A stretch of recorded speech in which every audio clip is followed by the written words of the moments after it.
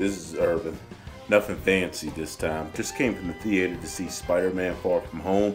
I rarely do reviews. I usually wait till the weekend and go see movies, but I decided, number one, it's a holiday week, and number two, I'm kind of going to have a busy weekend, so I decided to go see it today.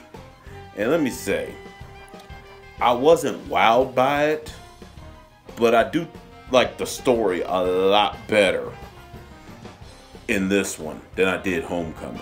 And I also like the gravitas that the character Parker felt, especially coming off Avengers Endgame. The death of Tony Stark, his own insecurities with the MJ of that universe. Of course, should say MJ is Michelle Jones, not Mary Jane in this one. Of course, that's played by Zendaya. Mysterio, who pretty much turned out, I mean, it wasn't a big surprise that this hero turned out to be, the bad guy, but hey, no one should be surprised by that. It is Mysterio after all. I don't want to give away too much. I want people to see it for themselves.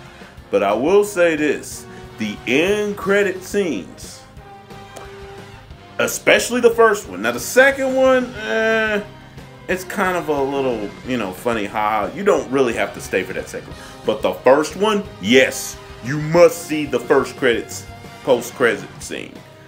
Stay for that scene. Stay for that scene. Because it does harken back to the first Iron Man.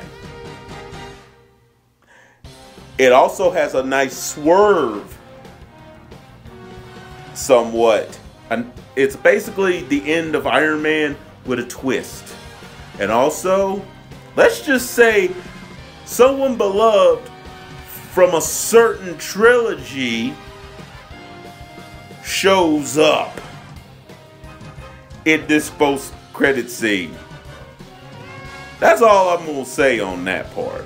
But I do think, the action and the story was definitely much better here. And, the comedy was in spots where it was appropriate. It wasn't like comedy laced, too comedy laced. It was heavy where it needed to be too. And it does reveal kind of the background of Mysterio, which does have a direct connection to Tony Stark. So that's all I'm gonna reveal. My overall thinking on this, it's a B, the B minus. It's not an A film by any means. I do think the structure was a lot more solid, believe it or not, than Endgame was.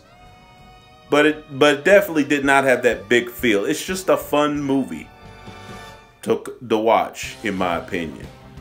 That's really all I got to say on that. I'm out.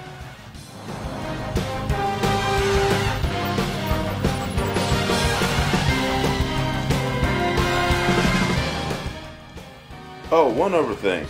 You know that phrase I like to say, the one that goes, "Ooh, the nuts."